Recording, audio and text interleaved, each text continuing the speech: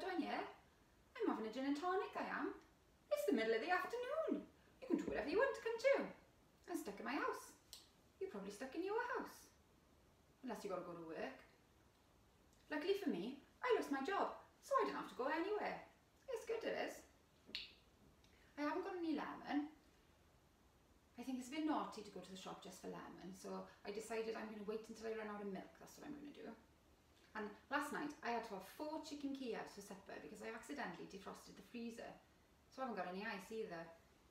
But it's alright. You don't need ice and lemon to get pissed. What I've been doing is I've been going outside for my daily dose of exercise. You are allowed out of the house once a day to go and do some exercise. I've been going out on my bike, I have. I've been being very safe because the last thing you want to do is end up in a hospital, isn't it? They got enough to do. So what I've been doing is I've been going out, getting on my bike, and I've been cycling for 3 miles, and I turn left. Then I cycle for 3 miles again, and I turn left. I cycle for 3 miles again, and I turn left. And then I cycle for 3 miles, and I'm home. And in all that time while I've been out cycling, I haven't had to cross traffic once. So my chances for getting hit by a lorry are massively minimised. I'm doing my bit, I am. To be honest with you, every time I've done it so far, I haven't actually managed to make it home. I think it's because I don't actually know how long 3 miles is. And I think for it to work, I have to be quite specific about my angles. But I'm going to persevere with it. I've got nothing better to do, have I?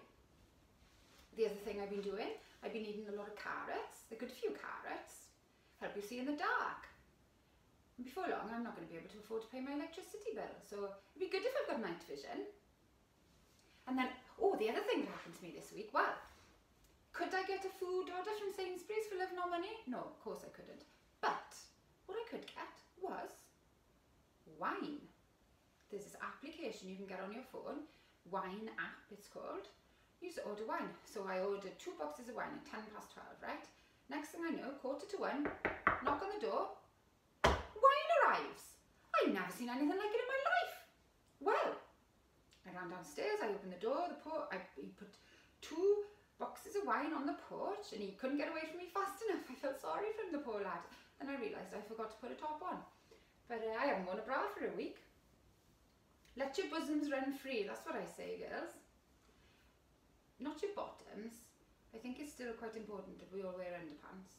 But your bosoms, let them out. Anyway, he ran off, he did. He didn't even want me to sign. And what I did is I left the cardboard boxes in the porch for 24 hours because I read in an article that the coronavirus can survive on cardboard for 12 hours. So I thought I'd be on the safe side, I leave it there for 24. And luckily, I already had 2 bottles of wine in the house, so I knew I'd be able to get through a whole day. I'm only joking. I didn't need 2 bottles of wine to get through a whole day. I had 3. Anyway, I put them away in my cupboard, and I think I could survive for quite a long time now, actually, with my carrots and my wine and my bike. And what I'm going to do is I'm going to take my gin and tonic, I'm going to go in the living room, and I'm going to do some exercises. I'll see you later.